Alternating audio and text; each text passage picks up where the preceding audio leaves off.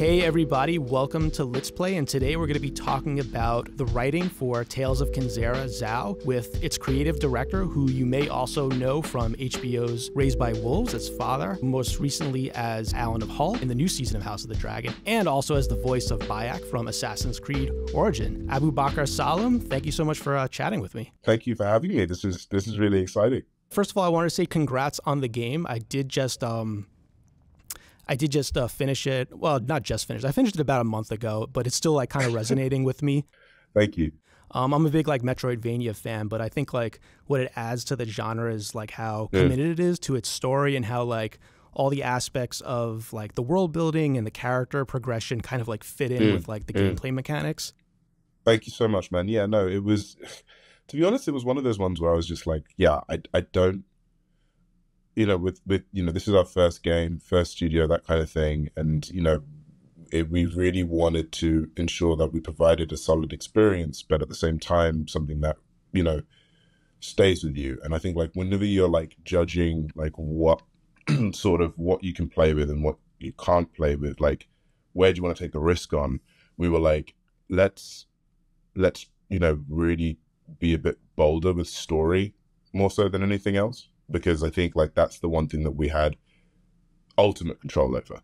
Yeah, and with that, do you mind if we start just with like some of the background of like where the idea for the game came from, and also like why you decided to tell this story as a game? So it was inspired by the loss of my father.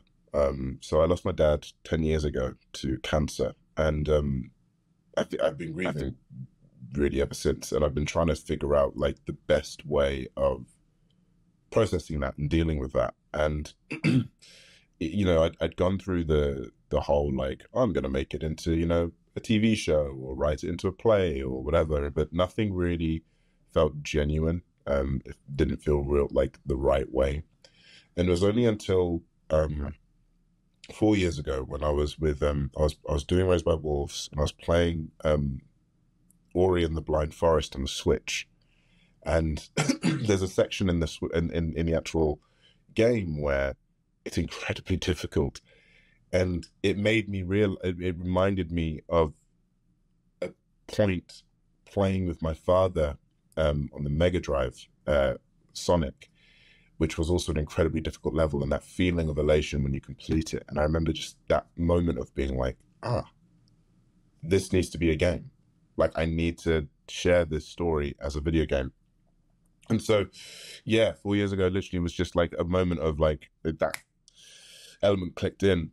And afterwards, everything just made sense, you know, picking the genre, the story, the way I wanted to tell the story. Like, it just all sort of came as one in that moment of like, yeah, this needs to be a game. That's awesome. Yeah, I think it's like an amazing tribute.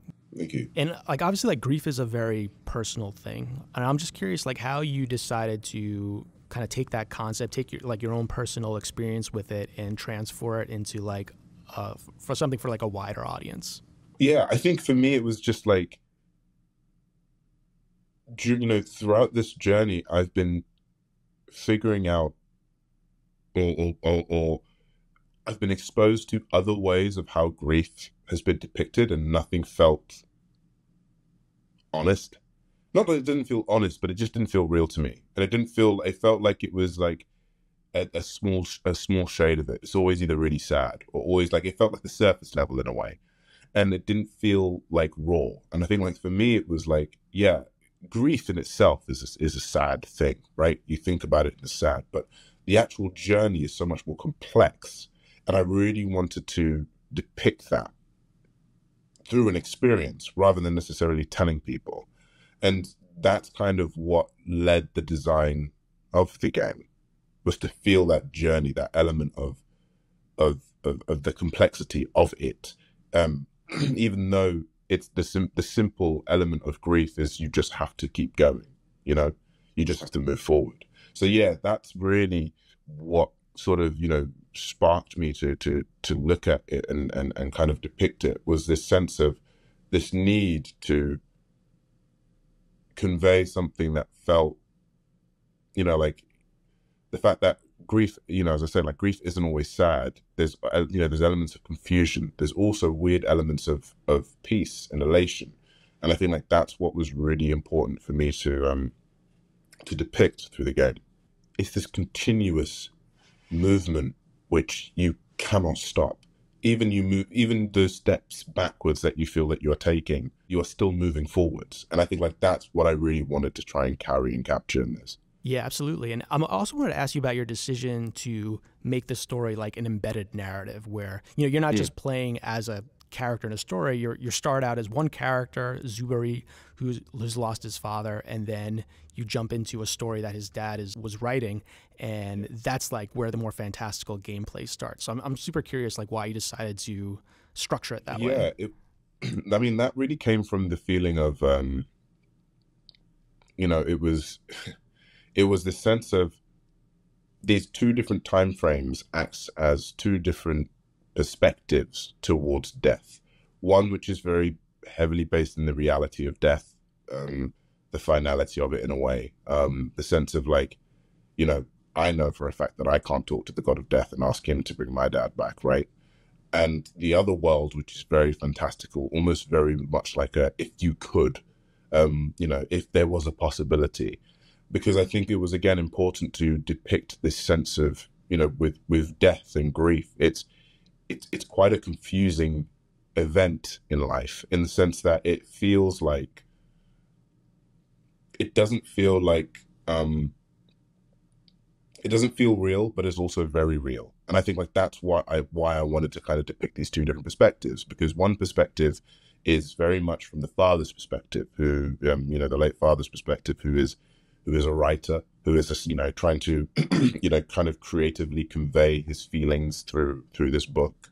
And then the other perspective is through, is through the lens of a child, or, of a kid who is not really, the only way they can really understand it is by jumping into these fantastical worlds and kind of playing through it that way. And they're trying to communicate with one another through that. And that's why I wanted to set it in these two different time frames, is because it's to show these two different perspectives, these two different communications that are happening that aren't necessarily verbal. Yeah, I think that definitely comes through like to the player too, because you do see like the counterpoint of when you start out in the beginning and then you kind of like go back at different points in the game versus like the setting when you're playing as ZAU, like the shaman. And I love how you kind of like see echoes from like things you see like in his room, or ornaments that they have and things like that, and you kind of see like echoes of that in the actual like realm of the game, which I think is really, really cool. Also, I think it kind of like whenever you have that sort of like story within a story, it's sort of, I feel like it kind of like primes the viewer to be a little bit more like aware of like any potential like parables or kind of like symbolism that might be going on. So I really definitely like enjoyed that. Yeah. And again, it was a decision which, I remember a lot of the time talking to the team about it, and they were like, no, we should just focus on ZAU, because ZAU is the main game that you're playing as, right? ZAU's the character you're going to be spending 90% of the time of. Why go anywhere else? And I just, I remember just saying like, no, because this is as important. It's a vehicle that needs to kind of be conveyed, because again, the complexities of grief are vast. So you need these two completely polar opposite sort of worlds in order to show how timeless grief is, because that is what grief is. It's timeless. It doesn't discriminate in that sense. It will affect anyone and everyone. So, a good way of depicting that is by setting the game in two different spaces. You mentioned Kalunga, the god of death. I did want to ask you about his characterization too, because I think like other mythologies, their depictions of like gods of death, they tend to be like a little bit more menacing or scary. Like a lot of times they're like cunning and they're trying to like deceive you. But Kalunga is very different. He's more like a mentor, and he has like much more of like a softer, comforting presence at times. So I'm just kind of curious, like where that comes from. Is that all from like the mythology of like Bantu Tales, or is there like some other things that you added to that? Yeah, I mean, like when I was doing research into it and looking at Kalunga as the god of death, you realize the similarities of like Kalunga is not only the god of death, but it's also a place, a bit like Hades. but the way that Kalunga has been depicted in a lot of tales and with a lot of people is they're very human. They're very much like, they have their flaws. They have their sort of their issues, even though they have these incredible powers. Kalunga is a being that has their own domain, yet is also afraid of man in some stories. And I think, like, for me, there was that human aspect, that very human element of it that made me think, like, yeah, the Kalunga is here to teach, is to kind of guide. It's always part of life, which, is very different. They're not necessarily selfish. There's no selfishness there. They just are. And I think, like, that's what really inspired me to create the character of Kalunga the way that it is. Yeah, and I think like the banter between him and ZAU, I love how it's like always present as you're playing the game, even when you're doing like difficult platforming sections or exploring. It kind of makes the game feel like it never stops telling its story. It's always like, it's always present, which I really, really like. And the thing is, it's like, with death, it's like death is always ever present with us. It's like, so you got to find a way of laughing. You got to find the funny element of it all. It's like going on a journey with someone who's miserable. Why would you want to do that? And I think, like, death, and even in today's world, it is always ever present. It's everywhere, and it's heavy, it's hard. And I think, but the way that we cope with it is by either joking or just doing things or just, kind of moving forward. Our mortality is always there. We're able to not think about it as much as and play on it as much as we should. When it comes to like the world of like Bantu culture and mythology and tales and all that stuff, like what aspects of that really excited you in terms of like exploring like stories within that world and also like converting that into like a game? So the beautiful thing about Bantu Tales is that it's very much an ori. The beautiful thing about Bantu Tales is very much that it's an oral storytelling tradition. The fact that these are stories that are predominantly orally told, they're shared, they're never really written. And what that does is it gives the storyteller the power to add their flavors, their flecks of personality to it. And that to me was really cool because it gives, like, it's almost like playing a dungeon master, in D&D. And so, for me, it was one of those ones where, yeah, you don't really necessarily see much of, many Bantu stories being told in a game medium or even on TV to begin with. So to have the opportunity to be able to do that was really exciting because, again, these are kind of the tales and stories that I grew up on. To share that was going to be really, really cool. But, to have that freedom of being able to tell these mythical stories, these stories that are, myths are there to kind of teach us to or guide us, in a way as humans, but have the freedom to play and add our own flavor. That was something that I really wanted to add and kind of carry forward in the same way that I wanted, the book that Suberi reads also to kind of have that flavor of like, this is my father telling me the story. This isn't necessarily based on a myth that actually exists, or it could be, it's just the way that my father is kind of depicting that myth. So that's why there's a lot of freedom of play, whereas it's different with, like, when you look at Greek myth or Nordic myth, where the myths are final. Zeus will always be, for example, the king of the gods in a way. Whereas, as I said, like with Kalunga is, in some elements he is the actual god of death, but in some elements he is a place. He isn't both. And I think, like, that's what's really cool about that. For people who, were very interested in playing in the Bantu, like, tales from playing this game, do you have any, like, recommendations if they want to, like, pursue that world more? Are there, like, books or, like, other pieces of media where they can go and kind of get more of that? Yeah, there's a fantastic book called Indiba, My Children, which is by Credo Mutwa, which is a fantastic entry into the sort of tales and legends, specifically of looking at South African sort of Zulu, Xhosa tales. But that's a great way of kind of giving you an idea of the world in which these legends and myths, the creation myths and everything, like, kind of exist in of old. I think, like, that is, like, it's a wild book. but like it's really, really cool as a starting point. Indiba, my children, yeah. Were there any other like books or other like maybe pieces of media that like really inspired you for this game and in the writing of it specifically? Yeah, I think, the thing is like it's funny. Like I'm very much of the generation that grew up with like, Lord of the Rings, Pokemon, like Dragon Ball Z. So like I really wanted to kind of create these awesome worlds that I loved as a kid.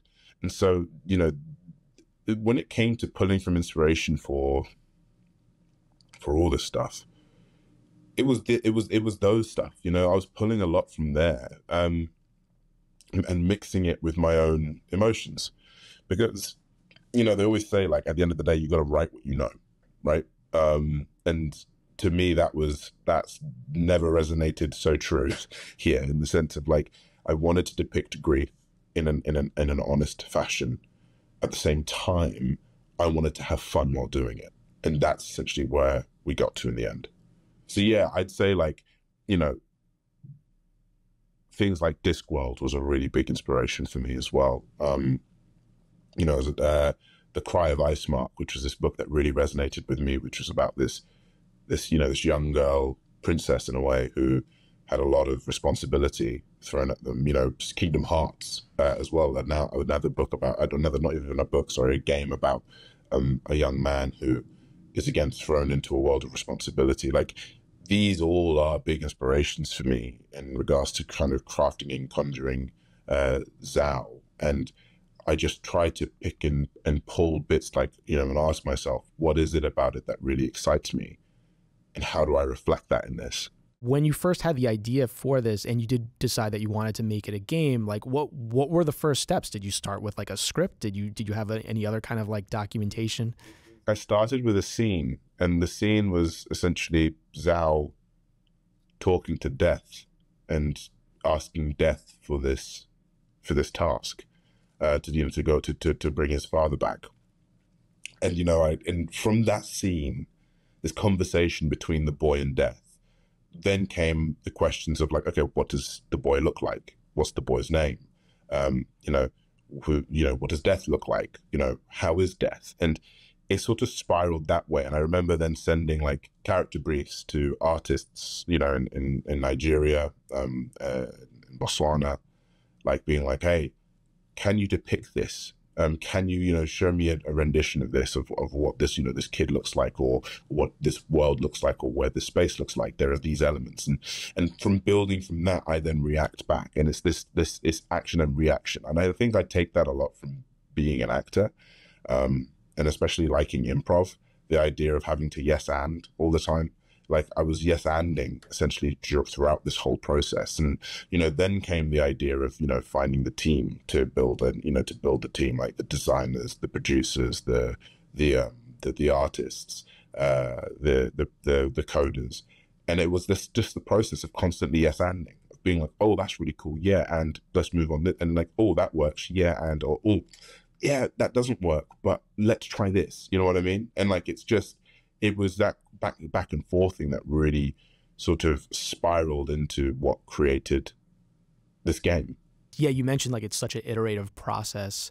Were there any like significant changes that happened as far as like the story structure and how it was going, like while you're in development, and also like how I think you did have like writers on this as well. I'm curious like how that was sort of like managed and organized, and like what was the process for like. I think we started big. We had so many more NPCs, so many more characters, so many more stories, and it was huge.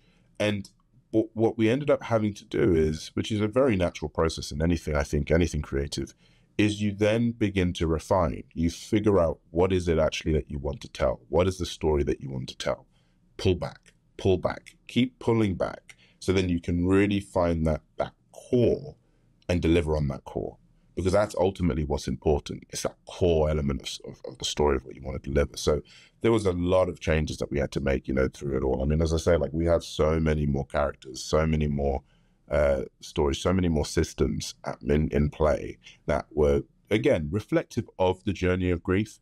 But it almost felt like with the amount that we had, it detracted from the actual story and potency of that. You know, it's like diluting juice in a way. You know, you don't want to dilute it too much, but you don't want it to be so strong that it's the only thing you can taste, you know? I'm curious, like, what were some of the big lessons that you learned throughout this process that you might, employ with future projects, and also for people who are also like looking to make that plunge, if they have like a really great idea that they're excited about, like, what advice or where do you think they should start in terms of like starting that journey? Trust people. You know, one of the things that I learned was essentially like, you've got to listen to people, man. You don't know everything. You don't know all the answers. I think there is something, you know, a company is a company of people. It's a group of people, and development in any form or shape it's about listening to others. And I think like that was something that, you know, I'd learned very early on, and I'm happy I did, because, you know, development hell and nightmare and things not moving forward is when you think that you have all the answers and you put it on your shoulders. Whereas actually, if you share that with the people and you know that you've all got that common goal of wanting to get to the same place, that's where the power is.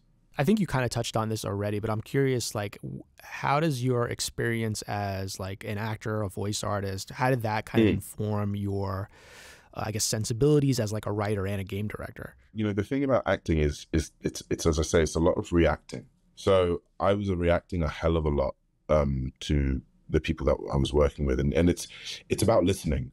And I think like that is such a gift. You know, good actors listen, and I think like that's something that whenever you see a performance and you see, you know, actors reacting, it's because they're taking it in and they're reacting to the character in the moment.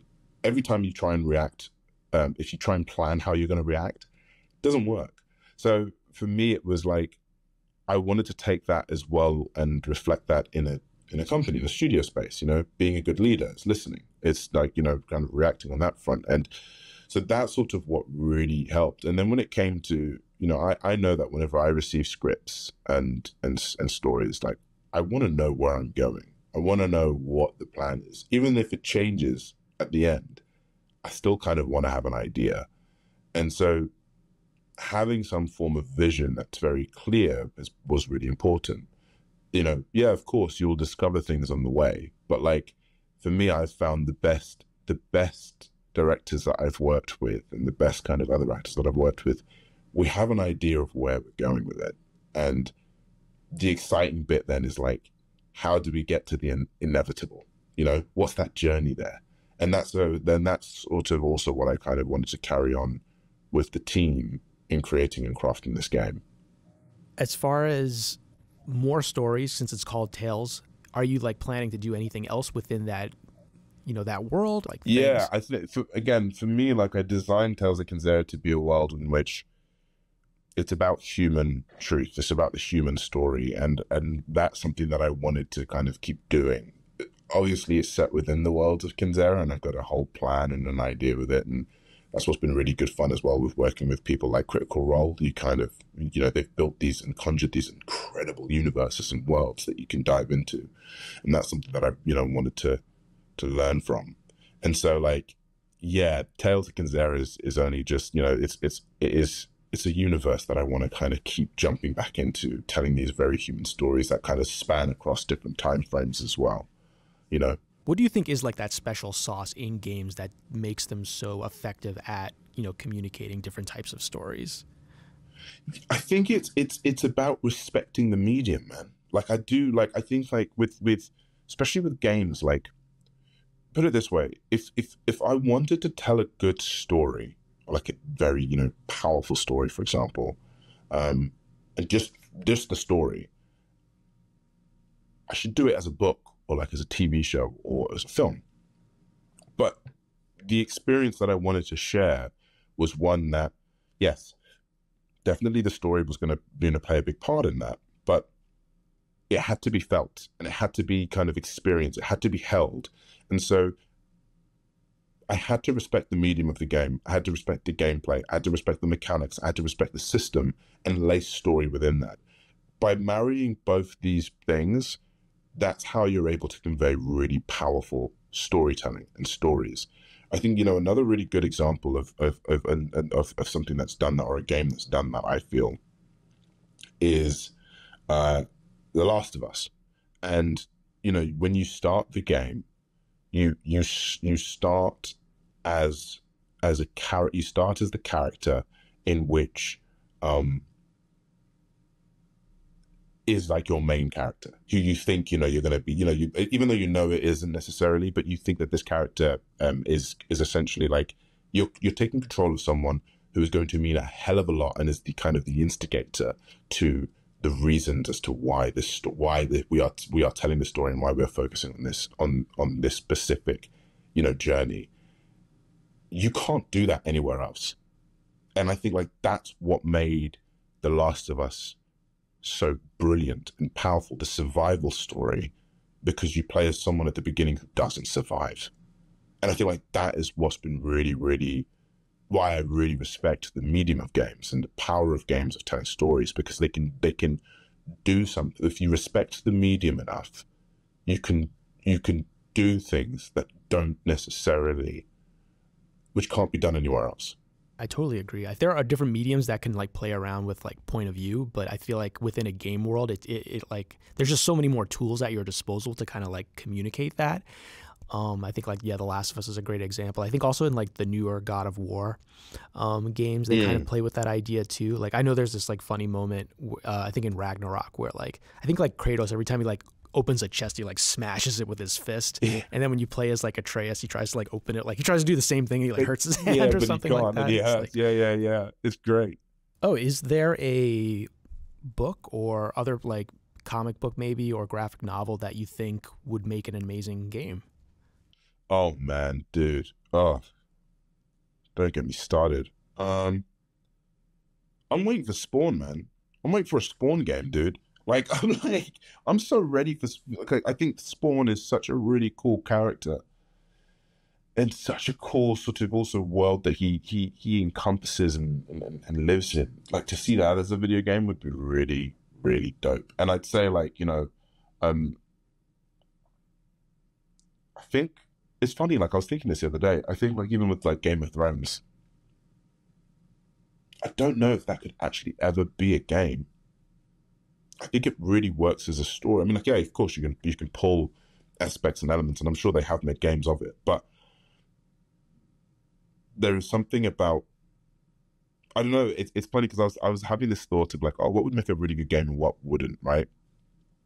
And sometimes I feel like there are elements that are so rich and so powerful and so potent in spaces in which they live in, you know, for example, like a book or even like a TV show, that the idea of trying to translate that into a game might not necessarily work. But I would, you know, I know I've kind of gone off the question of what you asked, but it's that whole thing of like, you know, as I say, like you've got to respect the medium, right? And I think adaptions are an interesting one, because adaptions 9 times out of 10 they have been adapted to that format because they wanted to respect that medium. Like I could never imagine, for example, ZAU being a TV show or a book or even a comic. It had to be a game. Now maybe, you know, coming at a different angle could be, you know, or a different character, then you design it that way. But to kind of take it like, you know, as is and try and, you know, put it somewhere else, it would be very difficult to. So even when I say something like Spawn, the thing about Spawn is like it's about the character, and the character's a lot more easier to adapt into a different medium than necessarily the politics, the relationships of characters in a book, you know? And I feel like that's kind of where my head is at on the whole front. Yeah, I love Spawn. I think I had like the first 50 issues when it came out originally.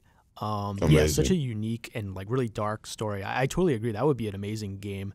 There's something about like him getting like more of his like hell powers is also like kind of making him farther and farther away from his humanity. There's kind of like an interesting like dichotomy there they could maybe explore. So you did mention Game of Thrones, and I did want to ask you a few questions if you can about House of the Dragon Season 2. When you get on board with a project like that, and we actually published George R.R. Martin's books, so I'm kind of curious, like when you're preparing for a character, like is there a conversation like, oh yeah, you should read this book to see kind of like where your character is going, or do they deliberately try to like not have that sort of cloud your I guess your process? For us, or for me anyway, it was very open.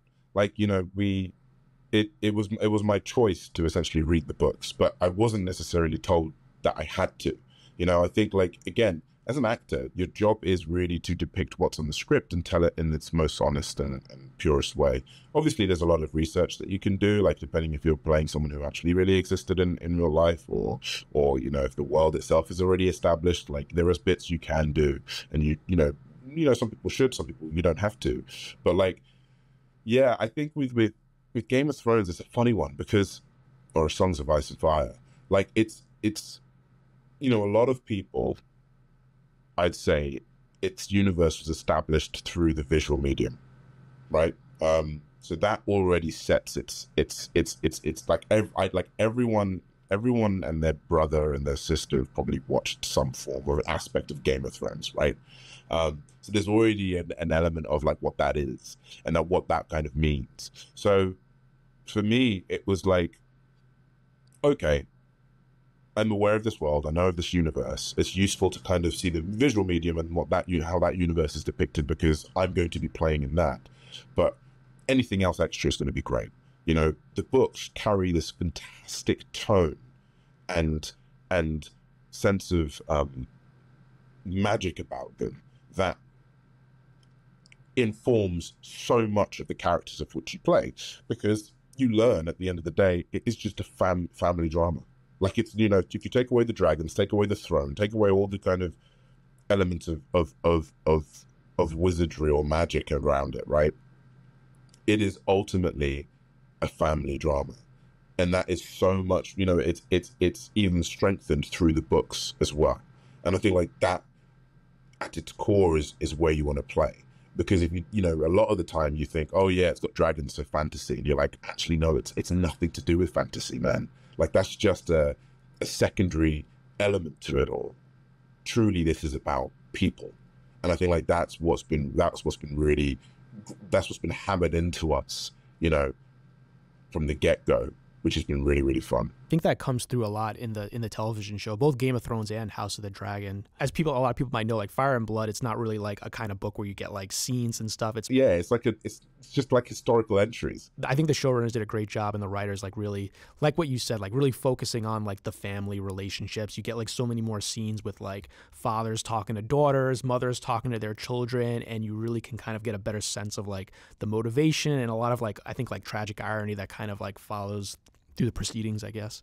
It's just, I think it's so cool, man. Like I've been something that I'm also, you know, kind of taking on board, especially with the stories that I want to tell and the stories that I kind of want to jump into.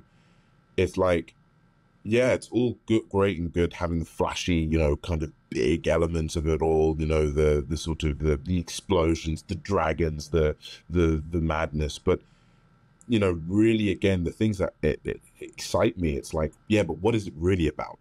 You know, like, even, I'm a massive, you know, Dungeons and Dragons player, right? And the best campaigns I've had have been ones about relationships, you know, and played.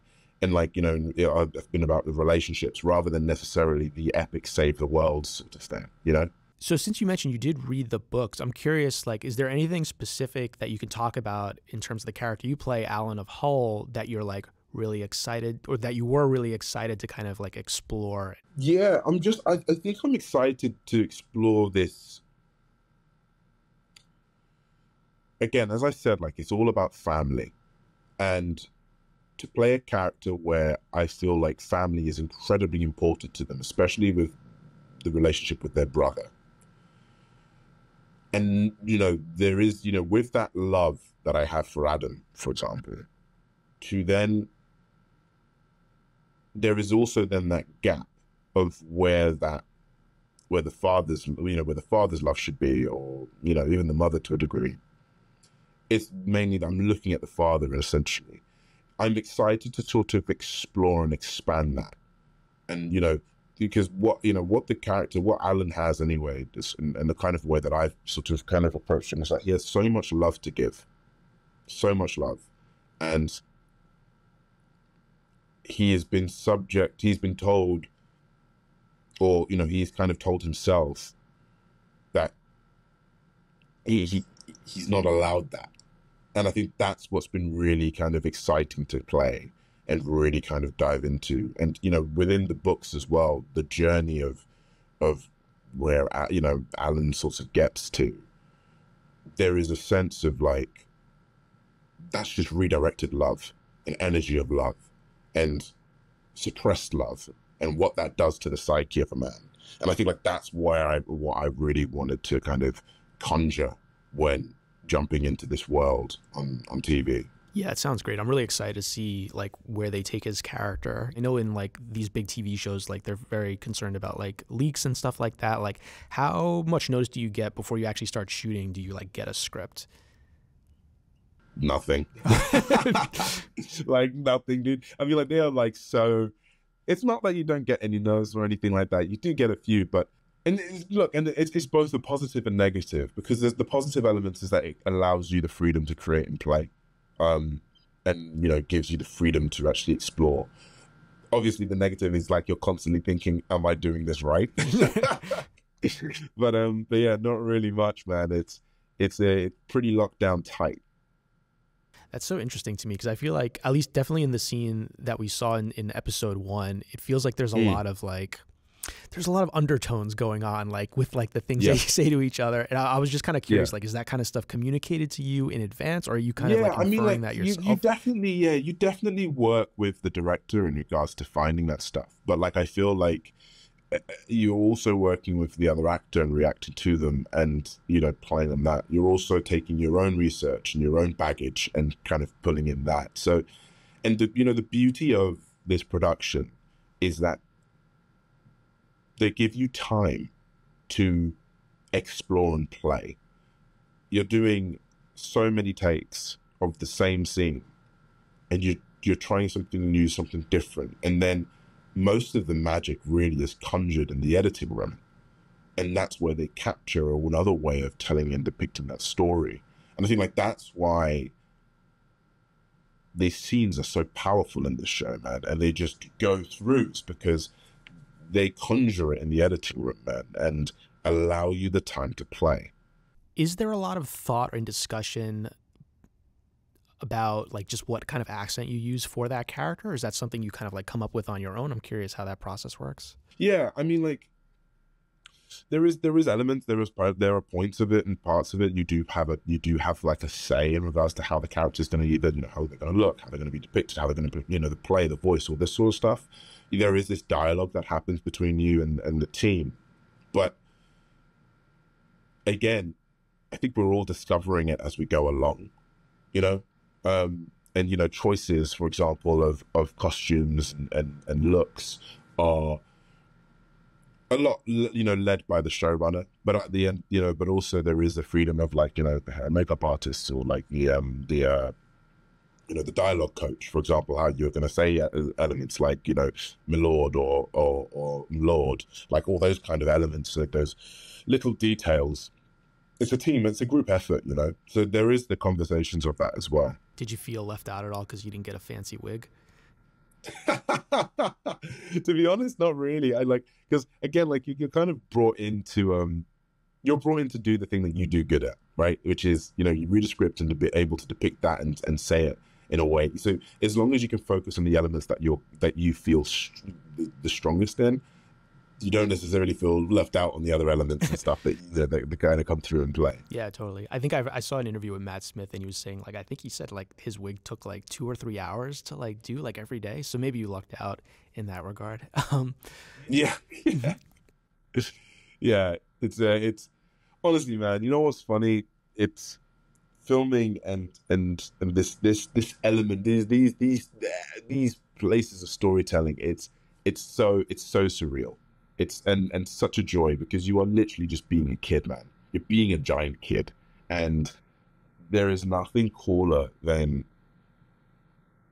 you know, imagining that your stick is a sword and that your dustbin lid's a shield, and, you know, saying it with all conviction that you're gonna, you know, you're the king of the castle. Have you done like mocap where you're like in like a green screen? Yeah, I've done mocap. Yeah, awesome. Yeah, I'm curious like how that environment compares to like when you're on like this massive set where like everything is tangible. Is one easier than the other? Like, I find a lot more freedom in motion capture than I do actually, funnily enough, in film and TV, because in film and TV, everything looks so real. So you are anchored by the realities of what you are playing off. Now, it makes it easier to kind of lose yourself in the world, but you know, you can never imagine the chair, for example, will always be that chair, will always look like that chair. Whereas with motion capture, it requires a lot of imagination and a lot of play. And by tapping into that source, it then allows you to kind of be a lot more free. And, you know, when I was doing Assassin's Creed Origins, for example, it was just so freeing and so kind of like open to play, because my Egypt looked, you know, it was my Egypt to kind of play in, rather than necessarily an Egypt that was created and will always look like the Egypt it does. Yeah, absolutely. Actually, I want to go back and play Origins again. It's been a while. That was actually that's one of my favorite Assassin's Creed games. It's a great game, man. Yeah, I didn't have any other questions. Thank you so much. Also, I know, like, you know, you're probably very busy, so we really appreciate you taking out the time. Yeah, was there anything else that you wanted to mention or talk about, or anything like you wanted to plug? No, man. Like I'm just really thankful we did this. So thank you so much, and thank you for understanding as well. Like I'm in the middle of, you know, I'm in LA at the moment, so it's different from being at home at my desk. But I just appreciate, you know, being asked to come on board and talk about this stuff, because I love it. Awesome. Yeah, no, we appreciate it too.